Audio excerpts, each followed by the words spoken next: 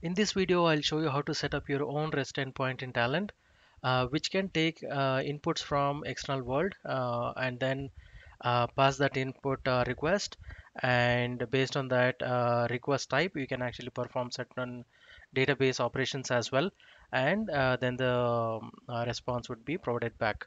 So in order to support this, I have just taken example of card activation and deactivations, right?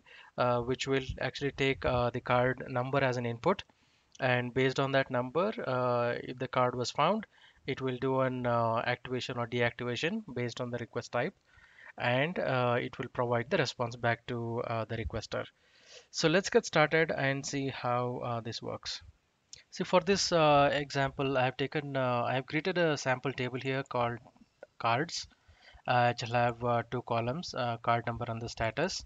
And I have made some dummy records into this particular table, right? So here is the output of the table. So I have two card numbers which are in activated state.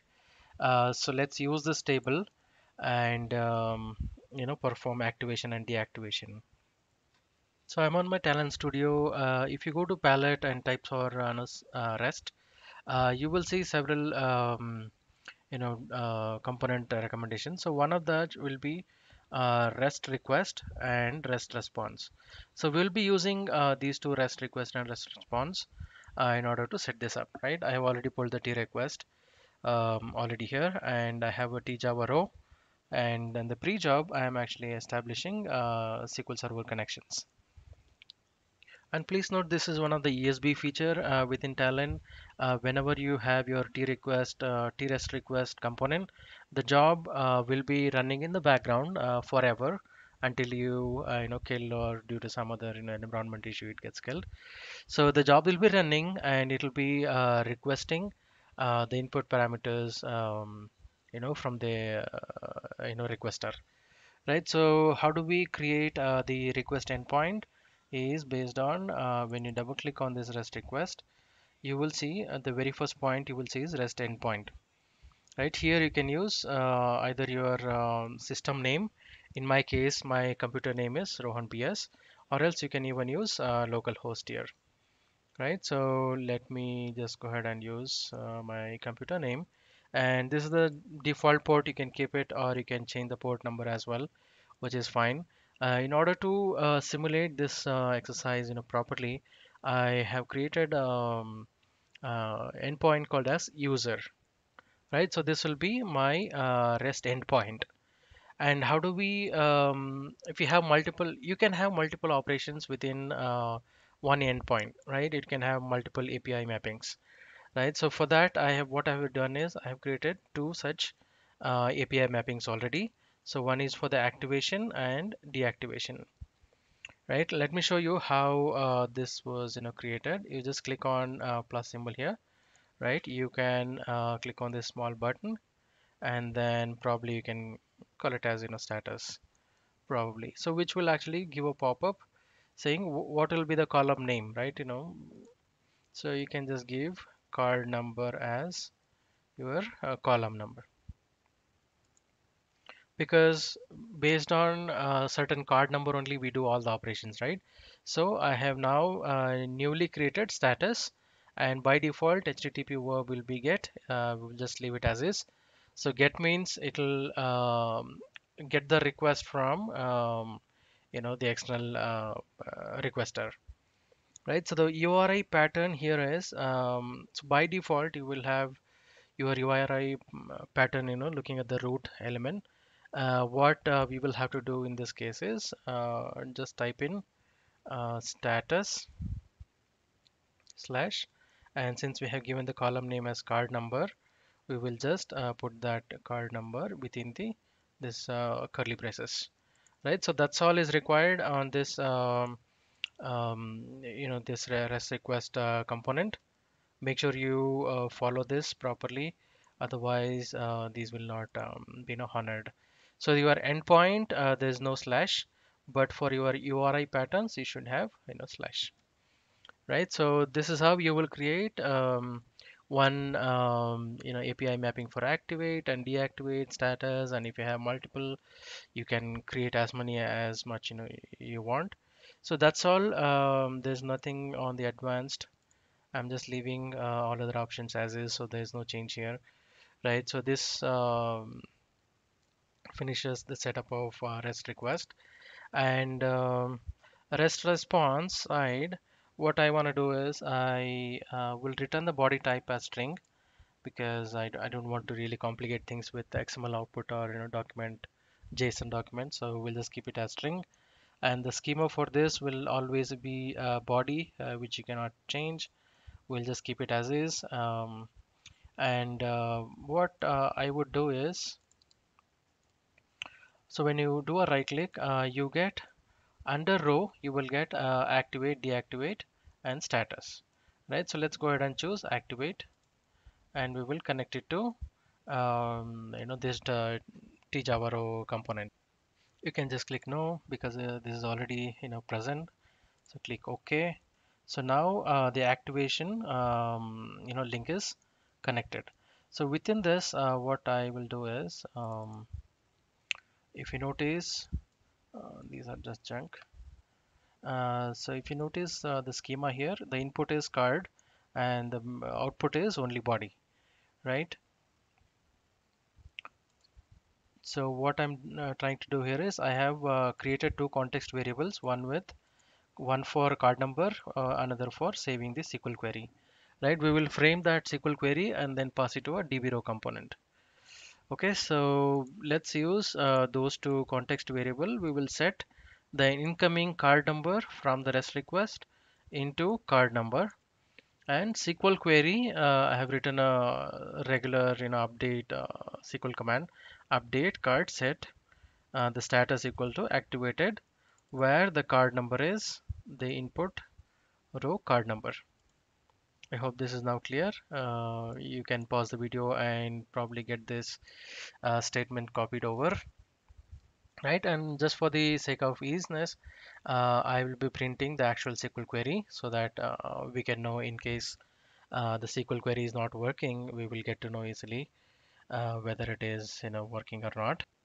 So our SQL query is now ready, right? So with this SQL query is ready, and for sending the response back, what I'm going to do is output underscore row dot body equals, I'm saying the request for the card number is complete, right? I'm pulling the card number from the context variable here.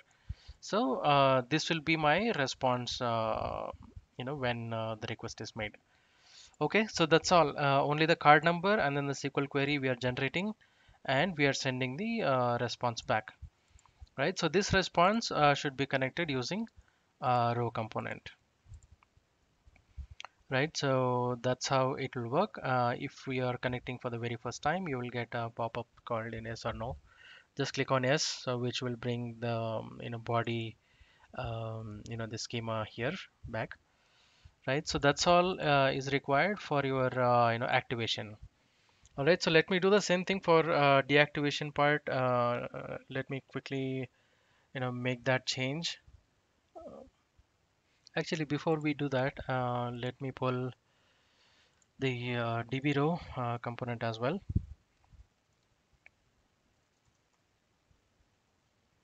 So I'll pull this DB row. This DB row will be used for updating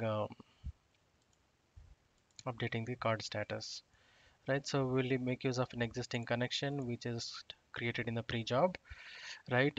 Instead of sending it this way, what I'm going to do is I'll just put context.sql query.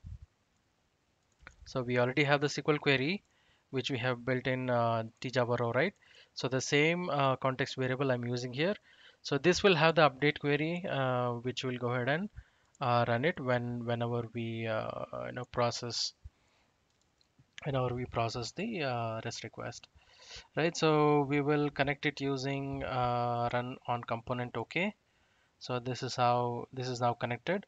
So now the activate flow is done. Let me complete the deactivate part and show you quickly.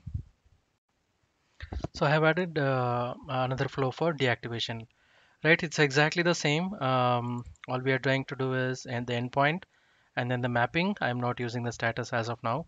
We will just these two test these two, right? So after that, tjava row, I'm just printing and setting the context variables. And from there, I'm using the rest response. I'm sending back the response, right? And on this db row, I'm directly using the context variable, right? So this is exactly same on the deactivate part also. So that's all. So let me go ahead and run it. So unlike any other Talend jobs, right? This particular job with REST request will be running all the time, right? Unless you hit kill, this particular job will be keep on running, right? And also you can see this endpoint is deployed on my local host on this port, and this is the endpoint, right? So in order to hit this endpoint, what we will be doing is we have a tool called Postman. It's freely available over the internet, right? You can make use of this tool called Postman, using which we can make all the REST API calls, right? So I have just created this new request, and using the get method, what I'm passing is I am using my same endpoint, and all I'm trying to do is activate, right? You remember we have these API endpoints already created, one for activate, deactivate, and status, right? So I'm just using activate since our SQL table is already having activated. So let's do one thing. Let's deactivate, right? I am going to deactivate using my user endpoint, and the card number is 1234, right? So we have a card number called 1234. It's currently activated. Let me go ahead and click send. And if you can see the status 200, which is successful, and the request is request for the card number so and so is complete, right? So this is the response. All right, so let's go back and check. Now the status is 1234 deactivated, right? So now let me pass 4567 and then send. This is complete. Right now, the other card is also deactivated. Right. The similarly, you can make use of activation URLs. I'm going to activate the 4567, which is now activated. Right. And the last one is 1234. Right. This request is complete, and both are activated. Right. So I hope this is now clear. If you have any questions, please feel free to send me a comment in the YouTube comment section. I'll try to answer whenever I get some time. That's all I had for today. Thank you guys, and happy learning.